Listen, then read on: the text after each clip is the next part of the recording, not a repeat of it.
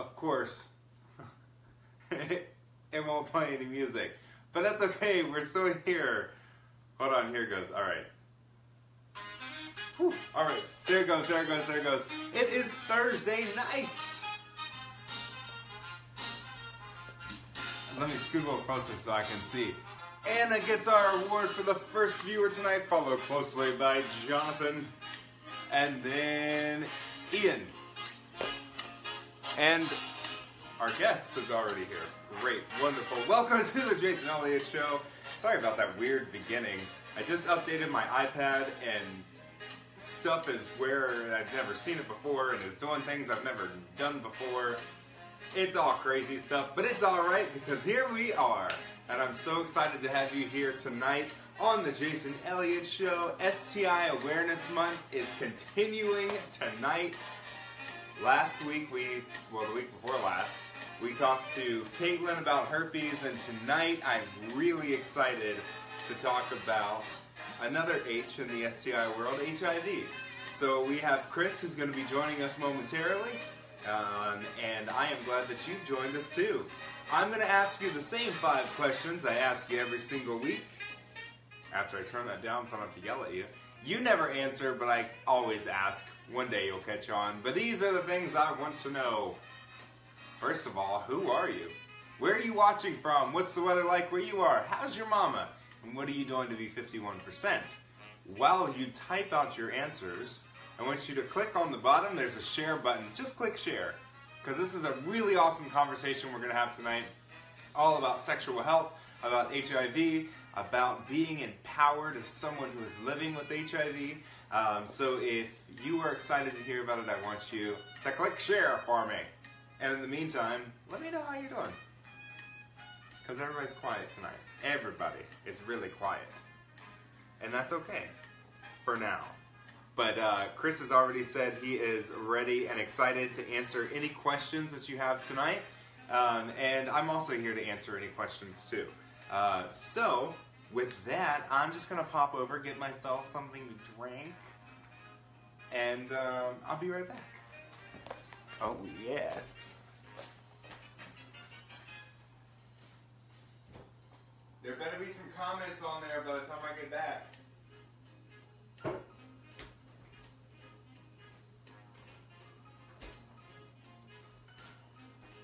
It was a fast one tonight, because I already had this ready to go.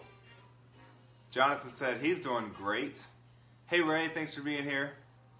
Rachel, great to see you. Let's see, Todd says, Mama is stressed. Why is Mama stressed? Talk to me about your stress. I can understand that, but I want to know what's going on.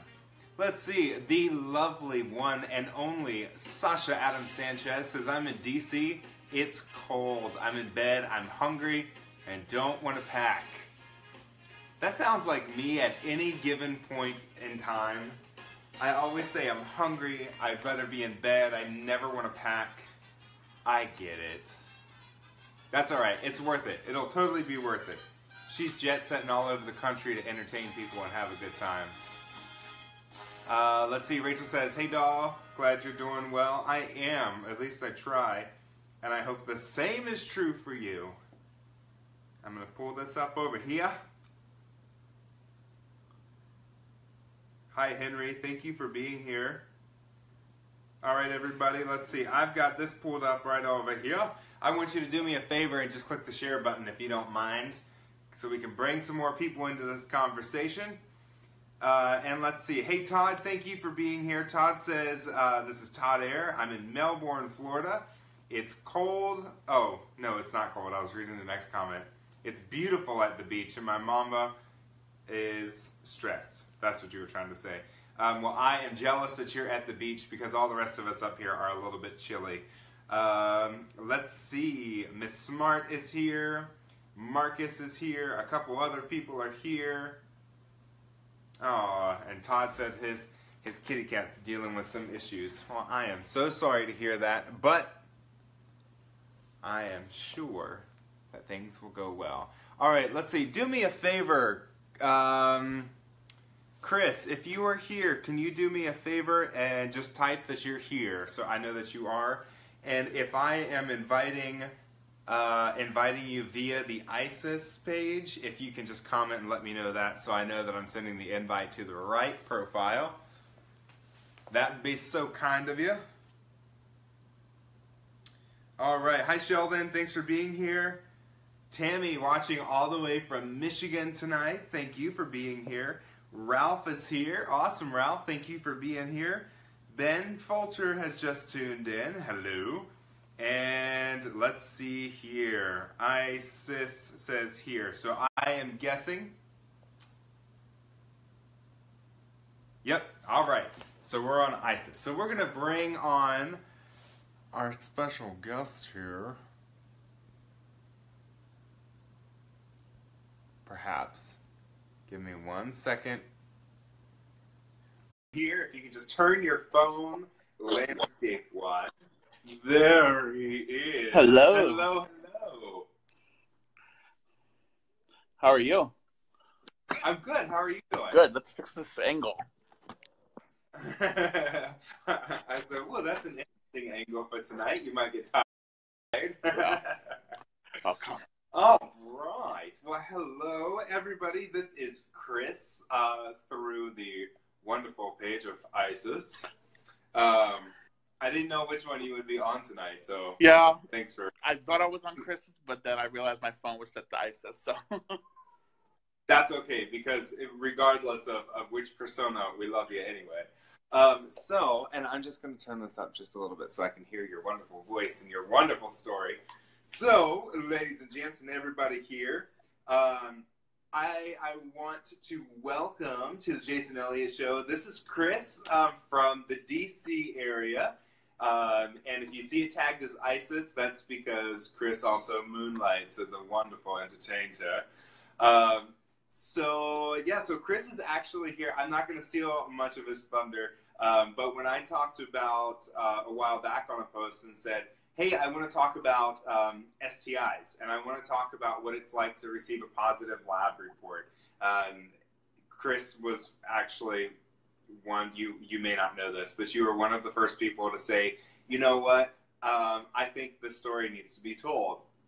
And you actually sent a message that said, I get people are embarrassed about it, but being embarrassed and being ashamed are two different things. So I'm super excited to have you here tonight. And I want to say right off the bat that Chris has said that he is an open book and that he is here willing and ready to answer any questions that you had. So Todd, yes, you can absolutely comment on this topic.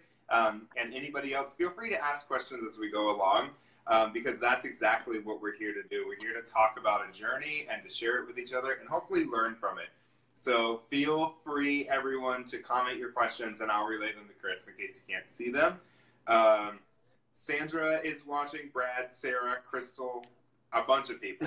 So I'm really excited they're all here, and we'll give shout-outs as the night comes. But without further ado, tell us a little bit about yourself. So we know what you're going to talk to us about later on, but kind of to get us to know you a little bit. Who are you? Where are you living at? What you do for a living? What you like to do? Tell us a little bit about you. My name's Chris. I am 34. I live in DC. I'm a medical assistant, but I also do patient care coordinating for a wonderful company in Northern Virginia. We have multiple clinics throughout Northern Virginia, Maryland, and a few in DC. And I do a lot of outreach with patients just on general health, and a lot of it is STI, STD, and so related. Awesome. I used to do drag for fun. I put that aside to work on my career. And right now I just hang out with friends. I play kickball in the city. It's called Stonewall Kickball. So if anyone's interested, look into your local area and you can play. So I love that nice little plug right there. Yeah. We don't have Stonewall here in Charlottesville, but I've seriously considered driving either to DC or to Richmond. Richmond has it. Richmond just started it, so yeah. I know a couple of people who are playing, and I'm like, that's good. It's oddly addicting. So, all right. So, jumping right into it. Okay. Yeah. And I would just throw it out there that I think that it's awesome that you are so open about your story. So I know your story from kind of knowing you personally for some time, but share with us, if you don't mind, how you got to this point where you're here on the show talking about a certain diagnosis. Okay. So, little backstory for me. I was already aware of HIV and everything, obviously being a gay man. My mom had HIV. She died from complications of it back in 2001, or 2002, excuse me. But in June of 23rd, it was a Sunday of 2013, um, those little STI, HIV vans that come around through DC, they come and they give you $35 to get your testing. And I was broke and I was just starting medical assistant in school, and I was like, I could use $35. Shit. So I went in the van and I thought nothing of it. Went into the van and they did an oral swab, and I was sitting there, getting anxious, knowing that I left the bar because I was actually working that night at the bar, and they waited and waited and waited, and she came back and she told me I was positive, that you need to go to your nearest clinic to get tested to confirm, but the oral swab came back positive. So for me, I was devastated. The initial devastation was horrible for me. Um, I still get a little anxious about it, but I've never really talked about it publicly, this public before. So yeah, I got off the bus, the little van, and one of my best friends, one of my current best friends, Graham, was working at the bar with me. He knew instantly what was wrong because I was just like dead face, just like I was mortified. And he came and grabbed me and hugged me, and I cried because it was still very emotional, still is emotional for me. Um, but you know, it was a long night. It was a long night. Sasha got called in. She's actually was on the feed. Sasha, Christina Kelly, like it was a big thing. But I mean, 5 years now, 5 years later, I'm comfortable with who I am. I'm happy. I'm healthy. Have no complaints. I'm loving life. I've learned to love life again, and that's the most important thing to know, is that life goes on, and it's not a death sentence anymore. Yeah, absolutely. Now, you said that you knew about HIV. You knew what it was. Um, when you went into that, you were one person, and when you came out, I think maybe you were another person, but you were still you. So, can you talk about, because I have always known you to be very sure of who you are. So can you talk about, was there a point when you felt like maybe your identity had changed, or where you as a person changed because of that diagnosis? The first couple of weeks were extremely hard for me. Um, Guilt. You feel so many emotions when you first find out because you just are overwhelmed. You have guilt. You feel disgusting. You feel like the stigma really just gets you the first couple of weeks because people joke around all the time, but like the stigma is still there and it's really strong, and people can be hurtful. Um, but the first couple of weeks, it was I stayed. I The sad part was the next day, that Monday, I started my medical assistant school. So like I didn't have a lot of time to like focus on it. I had to go start my day. So like I went to school. I had that in the background. I started the day, and like I would just come home, do homework, and stay in my room. Um, I, I was living with one of my best friends, Sebastian, at the time. Didn't even want to talk to him. I would just come home and cry. You know, I felt like I let my mom down. Because she passed away from it. Like so it was like just really hard to like figure out who I was, what I was gonna do. Like it was it was probably the scariest thing I've ever experienced in my life. Um, because I didn't have my mom there. I didn't have family to like, hey, it's gonna be okay. I had friends, but like they don't they don't understand because they're not positive. They can empathize, but they don't know what I'm going. They didn't know what I was going through. I didn't know any at the time any people who were HIV positive that were open about it. So like I was very like, what do I do? Like who do I go to? Who do I talk to? Like who's gonna relate to me? And how do I open up to people? And are they gonna treat me different?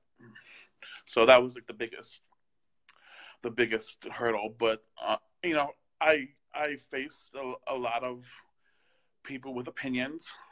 There were people with opinions. I'm not gonna make this like it was a wonderful story. Like everyone was so accepting. A lot of people were accepting. A lot of people were very friendly and very understanding and very comforting. But there were a couple people that said, oh, "Okay, no problem," and then I never heard from them again. So, Right.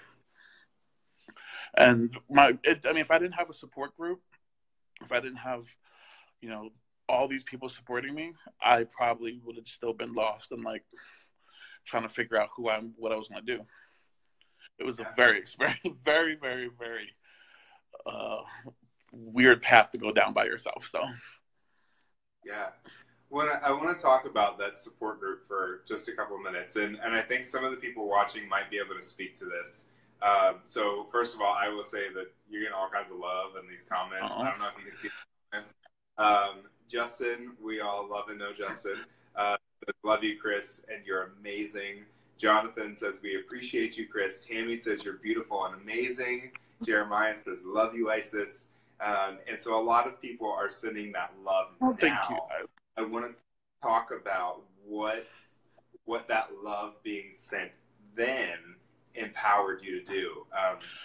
So Todd is commenting and saying he's undetectable. He's been paused since like 2009, 2010 timeframe. So and Todd, feel free to talk about your support groups too. But Chris, because I can't imagine not having my family with me when I go through trying times because my family is so important. And we talk about blood family versus chosen family. But you were just talking about how that support group meant so much to you. So can you tell us, like, I think for a lot of people, they say, holy crap, I have no idea how to support somebody. I'm not positive, or, I've never been diagnosed with anything before. So for people who don't know what it's like, what worked for you? What did your friends do? What did they not do that empowered you to keep going? I think the most important I think I think it was a learning experience for all of us. That they never had to experience this with somebody, so like they were learning how to deal with it. But all my friends were just very, very supportive in the sense like they didn't know what to say except "I love you" and "You'll get through it." And you're the same Chris that you were 3 days ago. You were the same person that you were. And they just kept on telling me that and telling me that, and I'm just like, okay, I can get through this. I can get through this. I can do this. I can do this. Um, and I think that also like that's a bond that I'll share with my friends that I'll like certain friends that I have that I will never ever forget. Yeah. Now, were there times when they were saying, we love you, you can do this, and you're the same Chris? Were there times when maybe you didn't feel like they loved you or that you were the same Chris or that you could actually do it? I struggled with being ISIS. because Isis is this big empowered drag queen who just has this big voice, who always likes to have fun and laugh and be this star and be this bright energy. And you know, sometimes she can be a catty little witch sometimes, but you know, she was this outlet for people, like, who made other people feel good. And I really thought for a second that I would, how can I make other people feel good if I can't feel good myself? Yeah. So like it was very like, okay, do I really have this? Do I really have what it takes to the and then what happens if, okay, if my first initial thought was, well, I don't have to tell anybody. So I won't tell anybody. I just won't talk about it. And then when I don't talk about it, no one's going to know. And if no one knows, no one can judge me. So that was, for the first couple of years, was I just didn't talk about it. I didn't say anything. I went back to living my life, doing what I wanted to do, going back and like being very supportive, you know, in the drag community, doing drag. And then like it was always just eating away at me. Like it's always this like thing that like people just, do they know, every time someone looks at you, do they know like what's going on? Like, are they talking about you? And it eats away at you, like especially in our community. Because despite anything, our community can, as loving and supportive as our community likes to be, they're just as equally as mean and cruel, and they can be very hurtful. So how do you, even now, how do you deal with those cruel and hurtful people or comments? Because, I mean, we're not sugarcoating anything. They exist, and there are people that are ignorant and rude, and they are malicious. So how do you deal with that? Is it a daily struggle for you, or does it just randomly come up? It's not a daily struggle for me. When I'm no one's ever, I've had a couple of instances where people have made comments that were just derogatory, like, and it wasn't towards me, it was towards other people.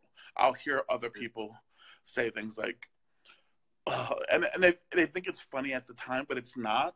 I've heard people say, you know, I hope he gets AIDS and dies. Like, that's just not something to joke about, regardless. And you know, or people will be like, oh, he goes out and parties so much, he's gonna get AIDS and he's gonna get sick, but that's what he gets.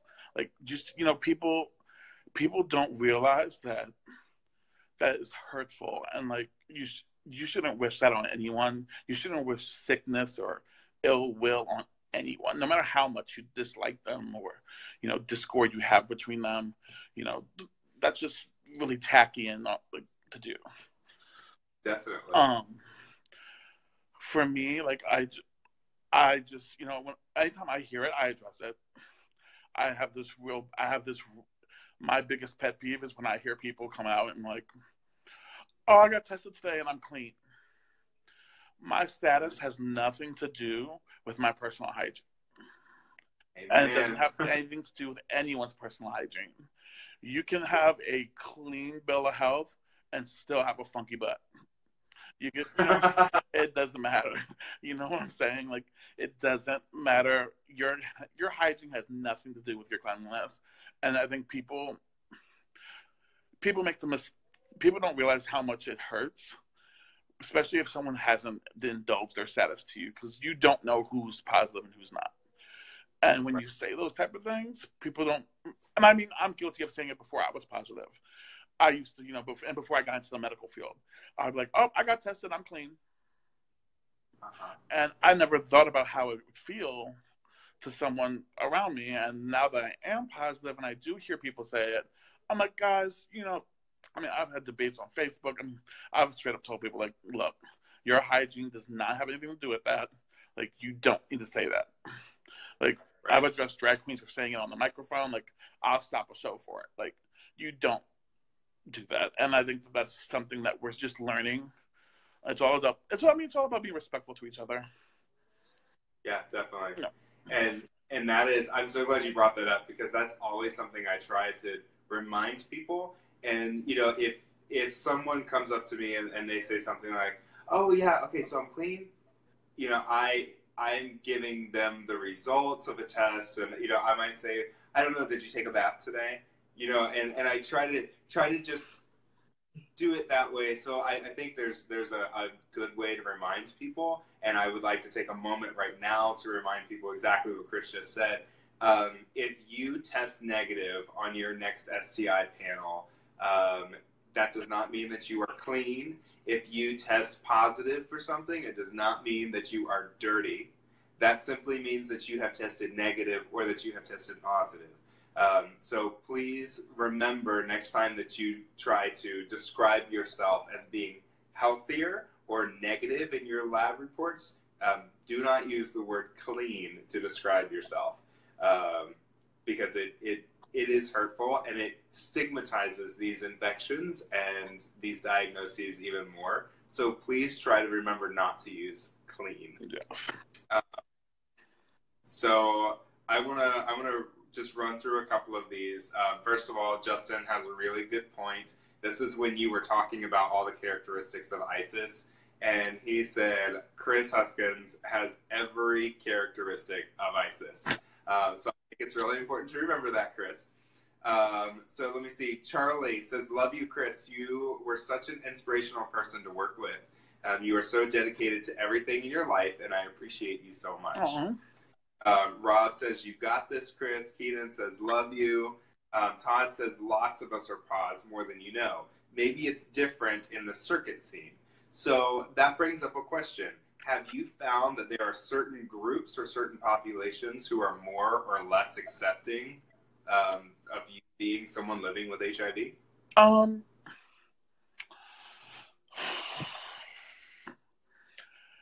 I tend to find, and it's going to sound so much crazy. It's going to sound crazy, especially in a bigger city like DC.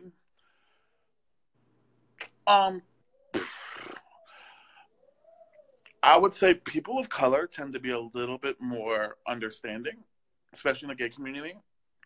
In the gay community, people of color, like gay people, queer people of color, are way more understanding, opposed to some white, like non people of color. I'm trying to say this correctly so I don't like piss off the whole world. Because I mean, there's still so many, beyond being HIV positive in the community. Like if you don't look a certain way, if you're not blonde hair, blue eyes, abs, and you look a certain way, a lot of people do disregard you. Not making fun of you, Jason, because you are blonde hair, blue eyes. Let me put my hair back real quick. Let me close my eyes. No, but like in this community, like a lot of people, if you don't look a certain way, they pay you no mind, or they kind of fetishize you for your skin color thing. So for this, it's very much, I've told different people of different colors, different races. I've told a bunch of my friends that I'm HIV positive. And they've all been very welcoming and very, very supportive of me. So, up here for me, it's been an equal around on the board, but I tend to be a little hesitant to tell certain groups of friends. I mean, not that everyone's not going to watch this video and see now, but say, well, you can tell them now. I'm telling the world now. So, oh well, and if they don't like it, they can kick rocks. But yeah, people tend to be judgy, and it gets scary sometimes because you don't know how people are going to react. So yeah, definitely. And while we're talking about scary, a couple of people have brought up this point that I want to talk to you about, because you've actually been a huge resource when I've had friends and different connections up in your neck of the woods, to give them this encouragement and the resources that they need for their health. So Todd actually commented a couple minutes ago, said, I think the most important thing is that people realize it is no longer a death sentence. And then they realize that you can keep on living, and it's about living with HIV, not dying with HIV. Absolutely. And on that same note, Nina Bunting is watching tonight and said that my son TJ, aka Gigi, was HIV positive and very open about it. He was detected early, and put on meds and got to the point of being non-detectable. When he was first told, he thought it was a death sentence, but then he started to educate himself. And I think that that is such an important thing to talk about, because one of the first questions, I make it no secret that, you know, for now almost a decade, I've been working in the HIV and sexual health fields. And out of the hundreds and possibly even thousands of tests that I've done, anytime someone is positive, the first two questions are, how am I going to pay for this? But more importantly, how long do I have to live? So I am really happy to say that we have come so far that you can live with HIV. We started this, you know, this arena of health when people were dying of AIDS. And we've come really far that now people, they are not necessarily dying of AIDS as much as they are living with HIV. So when you were told that you were positive, especially given your history with your mom, did you have that fear that this was going to kill you? Sadly, yes. That was even though I knew my mom lived a long time and she got it back in the early 80s. She contracted it back in the early 80s through a blood transfusion. So, like, I know with the proper medical care, you can live for a full, healthy life. But it's always that initial, like, is this going to kill me? Am I going to die? And my initial thought was, I saw my mom die from complications of it, so I immediately thought that was going to be me. I was like, I'm going to die, and I don't want to put, and it wasn't that I was going to die, because dying is not a fear of mine. I don't want to put anyone through that. I don't want my friends to have to, like, worry about me and see me in that situation. Because I know my friends, they'd be like, they'd want to be by my side through the whole thing. So, like, it's just a scary thought like that. Yes. Yeah, so, it was just, I mean, you get scared, but I think the most important thing is educating yourself. Because once you get educated, and, like, once I went through school, I had to go to school the next day, and I went through school, and I started working in the clinics, and I really educated myself on it even further, more than I already knew. And I took care of myself. I went to the doctors, and, you know, I'm lucky enough to be what they call an elite progressor. So I don't take medications. I stay in that undetectable range. I can bounce out a little bit out of the undetectable and back into undetectable, and my CD4 count never gets lower than 1,300, and that's been that way for 5 years. And I'm lucky enough to be one of those people. Not everyone is as fortunate, and but we've diagnosed many people at my clinics with HIV, and I've helped support them as well, and let them know it's not a death sentence. Yeah. So, kind of stepping into that a little bit, a lot of people always ask me when they find out that I've worked as a tester and a counselor and educator, what it's like to tell someone that they have HIV. And I always say it's as unique as the person. And so I think that's really important to remember too, that while we're talking about all of this is, we're talking about these, I think amazing people who are living with HIV and kind of dispelling all the myths that it's just going to kill you. It is really important to remember that every story is unique. And so, while we're listening to Chris and while we're talking about this, if anybody's had a different experience, please comment. Definitely share too. And I think that's what makes it so inspiring to me, is that there are so many different people who have different levels of education, different levels of experience, different levels of, behaviors, different levels of, support, different levels of everything. And yet so many people are diagnosed and live. Yeah. That was something Nina just said. TJ lived, believe me. So I want to talk about living first in the literal sense. So I know you have a knowledge of this, and so I was hoping we might be able to talk for a couple of minutes about what it looks like to physically live with this virus. And you've talked about, you know, your status of being an elite progressor. So can you talk about physically what changes or what challenges you've seen now living with the virus? For me, at first, when I first found out, it was immediately I wanted to be on medication. So, you know, I was like, I want to be on medication because I don't want to die. I don't want to get sick. I don't want anything. But unfortunately for me, my body reacted adversely to everything.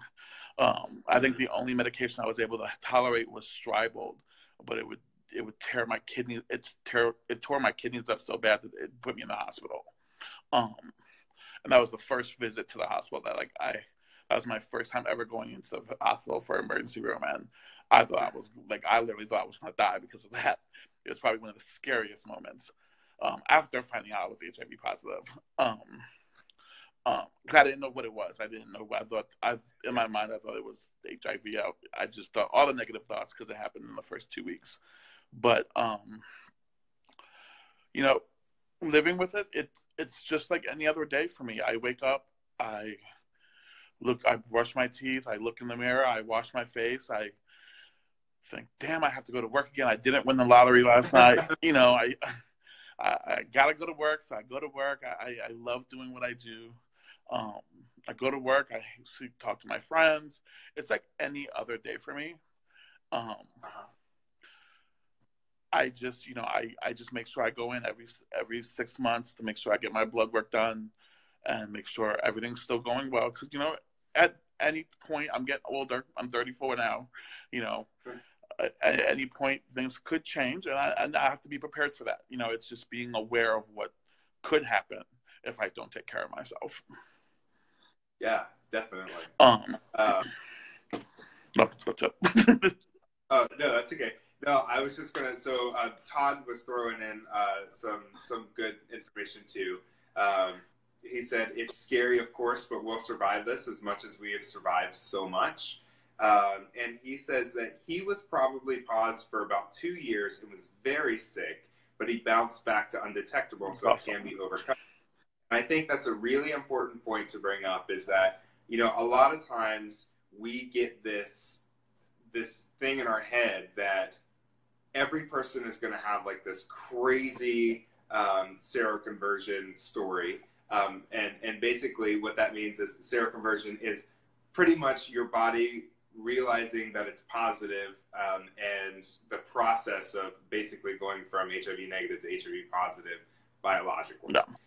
So that's the process by which your body starts to react. So a lot of times people say, oh yeah, I know you're going to have like this really bad flu, or you're going to have night sweats, or you're going to have this, or you're going to have that. And did you have any of that? When I was on taking the medications, when they first gave me the medications, I would get the nausea, the GI issues, like the stomach cramps, the constipation. It would turn from constipation to the runs, like the nausea. I was just like, what is going on? This is tearing me up. I was like, yeah, is this what it's going to be like for the rest of my life? Like, you know, that's, you know, it's your first thing you think about. It's like, I'm going to feel like a pregnant woman every morning because I have the nausea, the stomach cramps. I'm like, ugh. But yeah, eventually those symptoms pass. And, you know, I mean, not speaking for me personally, but, you know, I've had patients who, you know, have started on medications. I've got them into, you know, Whitman Walker, so many different programs up here for them to get into. And, you know, they've started on medications, and, you know, they have that little first couple of days to weeks of like GI issues. And then, you know, their body adjusts. They adjust to the medications, and they start feeling well. They start feeling back to normal, and, you know, they go about their daily routines. It's a mixture between actual physical symptoms and mind over matter. you know, having a positive outlook. I think a lot of it's positive outlook. You know, if you sit there and think you're going to be sick, and you know you fall into that depression, you know, mental health is always something very important with HIV. That goes with HIV as well, because you know, if you're not mentally prepared to do this and you're not mentally in the right mind space, it's going to consume you. Yes, definitely, definitely so. And there is always going to be some resource. So, and I'm speaking to anybody watching this. There will always be resources somewhere available for you if you need those extra helps. They're not always the easiest to access, but if you ever have questions or you need help finding those people or those places, those resources, all you have to do is shoot me a message. You can shoot me a message. Definitely shoot me a message. Yeah. I'm all about you know, people reaching out. Like I'm all about awareness and health, and like making sure that the stigma doesn't take over. And like I'm all about helping people, and I've helped so many other people, like outside of my patient. You know, people call me all the time, and it's totally confidential. Yep. It's, you know, me and Jason have collaborated on things, you know, and we're totally confidential about it. We're professional in no sense. Yes. And even, and I always say too, like, if, you know, if you know that I do this for a living and you reach out to me, it's not my professional role, but I consider it a professional role. I care about you personally, but I will be professional. And I say that Chris and I absolutely have. I've hit him up and been like, hey, I need to know a resource for this person who's going through this situation.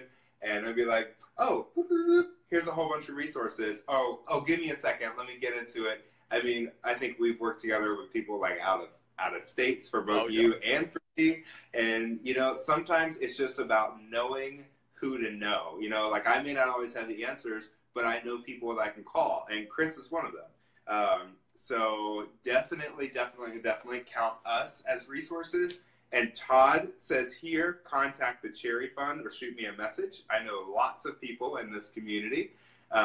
So if you ever need anything, make sure that you scroll through these comments and you'll find some good resources. But we will always be there to help. Absolutely. Yeah. And so what does, I always tell people one of my favorite things, I was at an HIV talk one day, and there was a man who came in who was diagnosed in like the mid-'80s with HIV. And he came in and he said, you know, he basically shared his journey. And he pulled out a clear box full of pills. And I mean, there were probably like 30 pills in there. And he said, how long do you think this would last me? And everybody was like, a month. And they'd be like, 2 weeks. You know, and he was like, this is what I had to take every single day. No.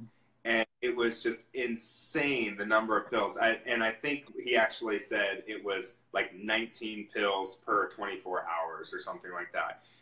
And it's crazy to think that we were that, I won't say that far behind. That was what the standard was. And you were talking about your medications. Todd was talking about his medications. Now we're down to the point where you can take, in some cases, one pill. No medication. And a lot of people that I know are taking one pill once a day. So they'll get up in the morning and they'll take their pill. And that's that. One thing I always like to highlight, though, you can't necessarily make that decision on your own. No. So, like you were talking about, you still go in for your appointments regularly. Absolutely. To make sure that things are still where you want them to be. So I always like to point out, you know, while we are in charge of our own health and while we could, you know, kind of make that final call, it's really, really important that we reach out to those resources or those providers and just kind of get a better picture of what's going on. And when someone, you know, works with me and they've just tested positive, the process is rather simple. We say the same thing that, you know, Chris was told in the testing van. okay, so this preliminary test is positive. You need to go get another test to look a little closer and see what's going on. And so then what we do is we look and see what's the viral load. So how much of the virus is in your body? What's your CD4 count, which is basically how strong is your immune system? You know, how are they working against each other and with each other? And how can we help that to make you healthy? So it's really, really important to remember that, you know, when you first hear that news, a lot of information is going to get thrown at you. A lot of emotions are going to be coming through you. Rely and trust the resources to make sure that you can be as healthy as possible, because you certainly can do it. And also, sorry. No, please. Just a suggestion on my behalf. Like Jason said, there's a lot of information that's going to be thrown at you when you first go. If you have a friend, even if it's just one person, you know, even if you only have one person in the whole world that you can trust, bring that friend, because you're probably so overwhelmed that you're gonna hear every third word, every fourth word. Yeah. You're gonna be looking at the pills on the walls. You're gonna be reading the literature on the walls. You're gonna be so overwhelmed, but your friend will most likely be there and be able to pick up on everything because they want to be there and help you. So they'll be able to take better notes on things. Yeah. Yep, absolutely so. And, you know, I always say the same thing. You don't have to walk out of that clinic room or that testing room and tell the entire world right then, because you deserve time to process, and you need time to process and get your feet steady. But there's something really important about having that that immediate support and that second set of ears, that second head. You know, we always say 2 heads are better than 1. I don't always agree with that. In this case, though, we'll go with it. Yeah. Don't even go there, Chris. I'm not. So, yeah, I totally agree with that, and I really appreciate you bringing that up. And I think that that's super important. Todd also agrees, says, good advice, Chris. And Leanne popped in to say, I'm so proud of you guys for doing this. So many people out there still aren't educated on living with HIV or AIDS. This is so helpful to other people who don't understand what it's all about. Love you both. Oh. Leanne, we both, well, I will speak for me. I can't speak for Chris. I love you, Leanne. But I love you. So let's see. Nina talking about her son. He was in the Ryan White Foundation that helped pay for his meds and medical bills and other things.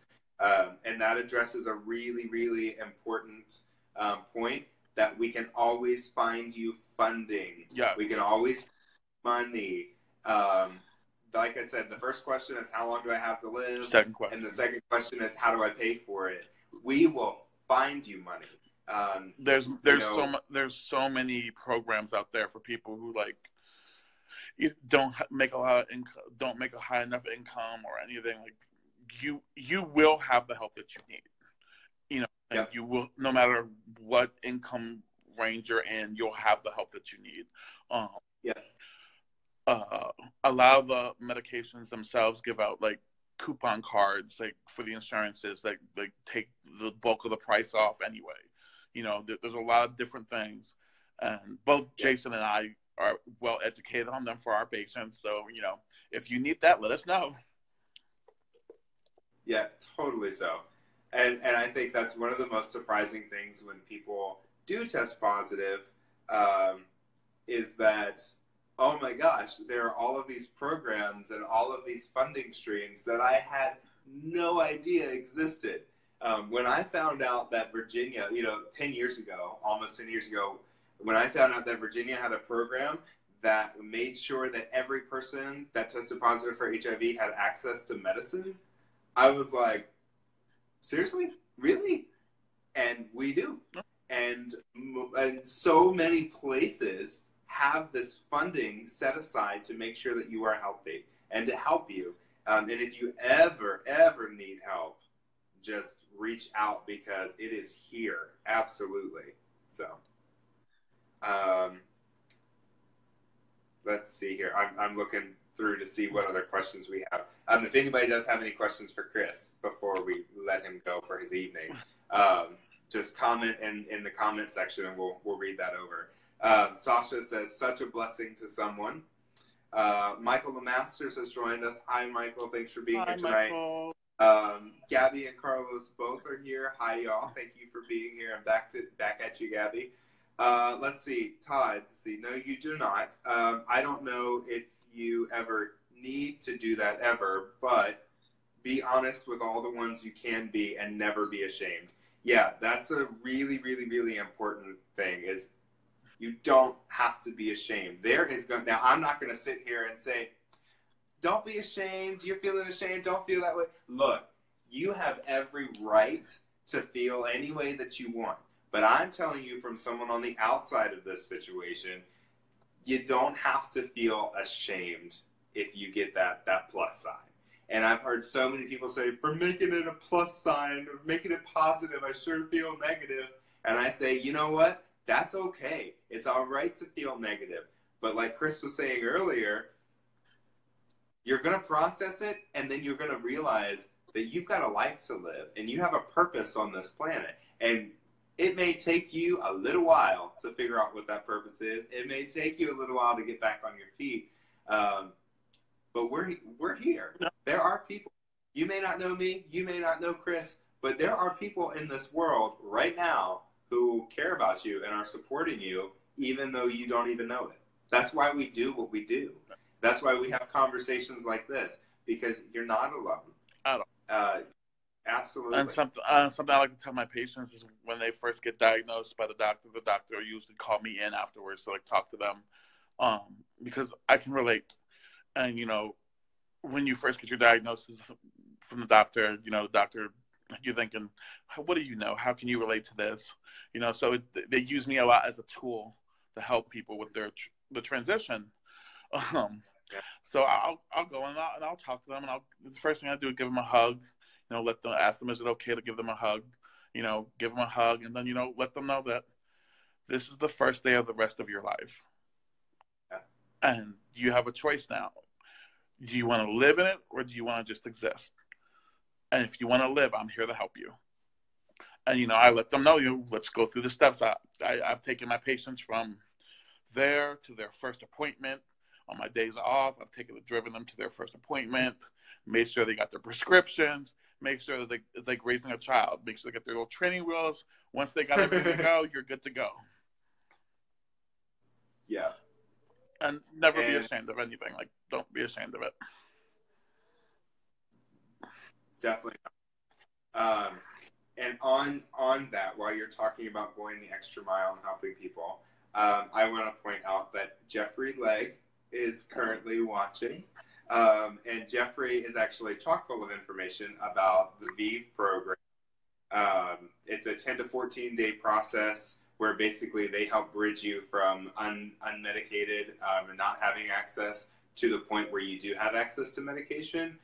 So that's another really great program. And just pointing out, all of your providers will know this information, or at least should know of someone who does. So another good reason to go to that provider is they can get your referrals into these programs. What I wanted to say, though, about Jeffrey is his next comment. Jeffrey says, Chris, you are amazing and very helpful. You did a great job stepping me through my own process, and I absolutely love you for that. Oh, I love Jeffrey. Hey, Jeffrey. So it really does matter. I think that's really what it comes down to, is mattering. I know for me on my side, and I've talked about this before, and I actually have another young lady who wants to talk about her work in the HIV field, who also lost her mom to HIV. She was just talking to me today, and we're trying to get it nailed down. One of the hardest things that I deal with as a tester, as an educator, as an activist, is when people say exactly what you just said, Chris, like, you have no idea what I'm going through. After doing this for 10 years almost, I still can't tell you what it feels like to hear the words, you're positive. I can imagine it, because there was a point when I started in my career, I started because I thought those words were about to come out of someone's mouth. I had every symptom. I had, all the risky behaviors. I had everything. I had what I thought was going to be a positive test, but I did not test positive. And for me as an activist, and for me as a tester and an educator, one thing that I often struggle with, a little less now than before, is saying, can I really make the impact? Because I'm negative. I don't have HIV, so I can't convey exactly, what I want to convey to someone in that position. But I think the take home from this is I'm reminded by hearing you talk, and I'm reminded by seeing these comments that yes, I matter with what I'm doing as an HIV negative person who is trying to be that ally and that support and that resource person. I matter. At the same point that we are saying, Chris, you matter because you're telling your story, and we're watching, and you are totally making a difference. And yes, your story, your journey matters. And to wrap that up, this whole daggone thing matters, because we've got people now sitting here on this saying, I loved someone who had HIV. I am someone who has HIV. I know someone who has HIV. What can I do to help someone? It matters. Every little thing that we can do to support our community. And when I say our community, I don't just mean the people that look like us, or the people that sleep with the same people as us, or the people who live in the same place as us. It's the people who care the same way that we care. So that's kind of my, I don't know why I just went on that whole tangent. It's important for people to know that. Like it's important, and a lot of people who just get diagnosed don't realize that people who aren't HIV positive want to help, and they just don't know how to. You Jason, are lucky enough to be someone who knows how to help. And, you do so much work for the community and the HIV community and everyone. Like, you should be applauded for all the work you do. You're amazing.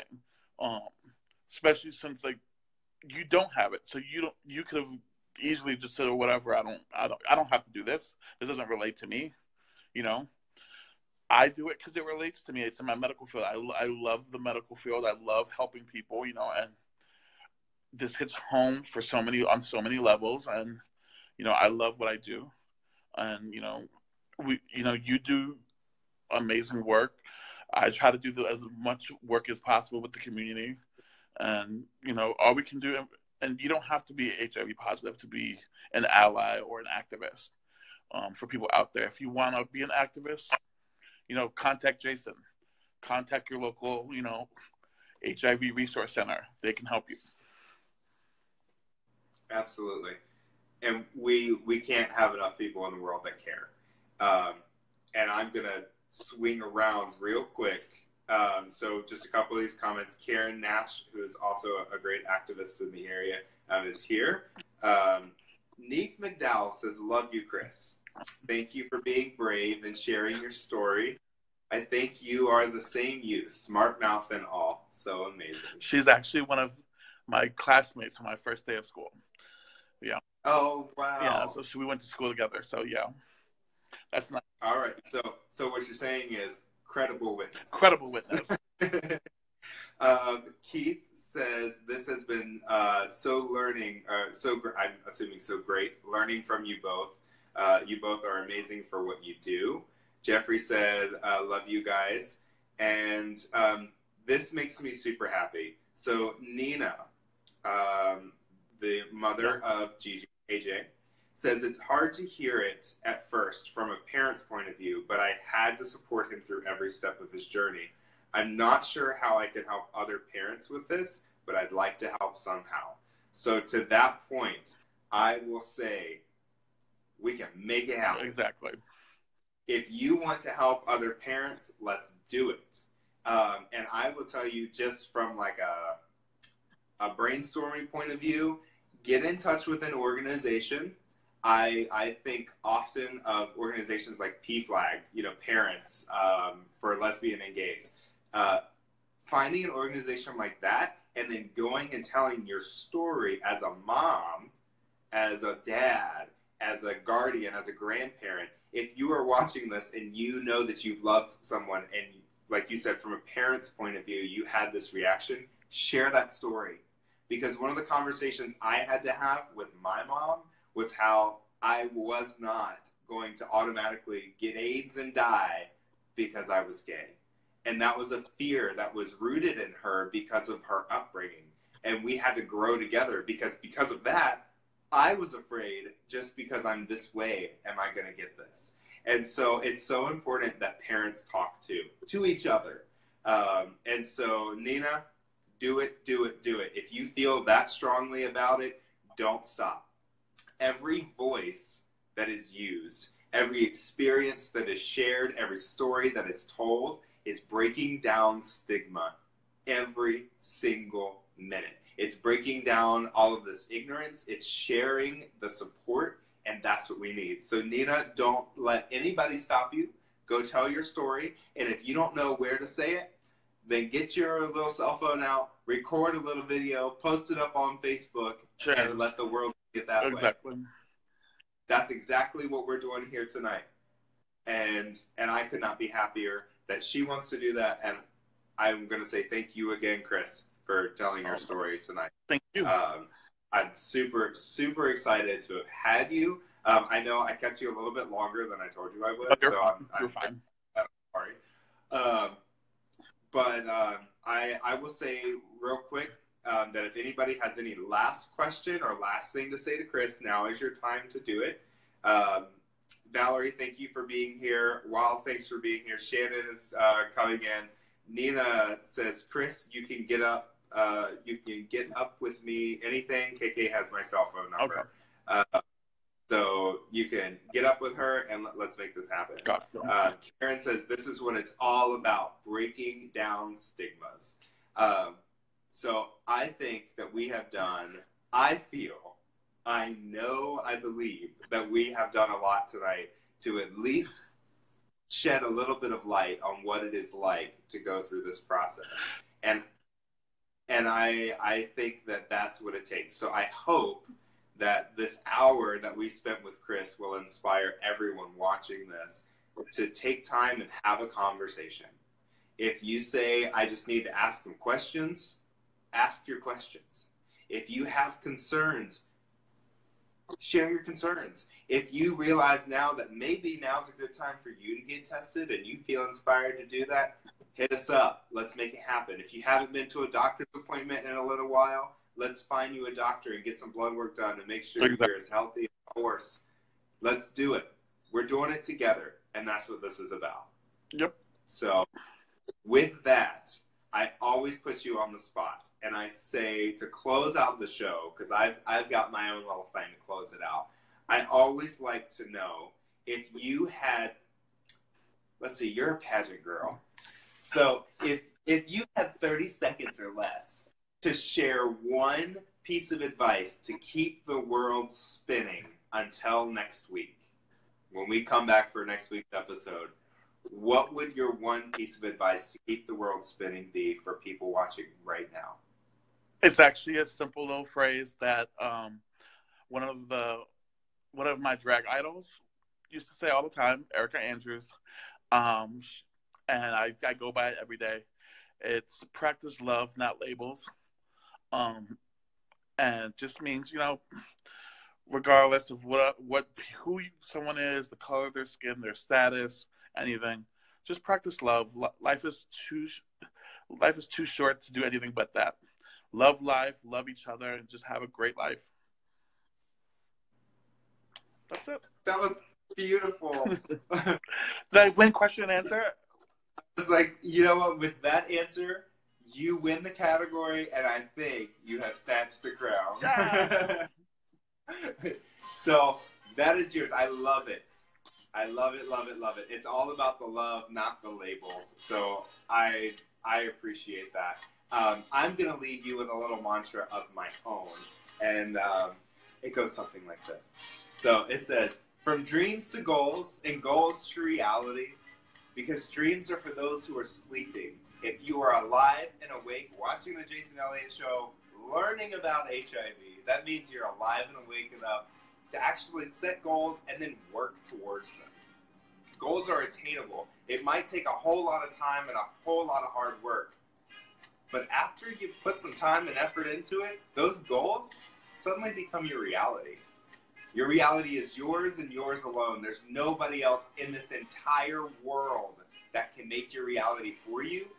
But more importantly, that means there's nobody in this entire world that can stop you from making that reality for yourself. So dream big and then work hard so you can bask in the reality that you've created for yourself. And of course, come back every single week and tell us about it on the Jason Elliott Show, because that's what we do around here. We share our stories, we encourage each other, and we learn a little bit along the way. And tonight, I hope that you all have learned a lot from the wonderful, the beautiful, this so special to me, Chris, all the way from Washington, D.C., who has shared his journey about living an empowered life and loving, not labeling. So, Chris, thank you again for being here. And thank all of you for watching tonight. I encourage you to share this video with the people you think need to hear it the most. And use your own voice to share your own story until we can meet again. So, that is that. Thank you for sharing your journey during STI Awareness Month. And the hardest part of this whole show is getting our hands lined up, because you have to give me a high five through the video. Oh, my hand's but huge. Your hand's much bigger, so I'm going to have to get way up. Oh, then I'll get over here. Okay, that'll work. Bam. We got it. That'll work. That's good. You're here. That's okay. All right, thank you for being here. No, thank you. We will talk soon, and I will see all the rest of you next week at 7 p.m. Standard Time. Goodbye, everybody. Good night. Have a great night. Did you get off? I think I can. There we go. Have a great night, a wonderful weekend, a fantastic week, and I'll see you next week. Remember to do something good. Mwah.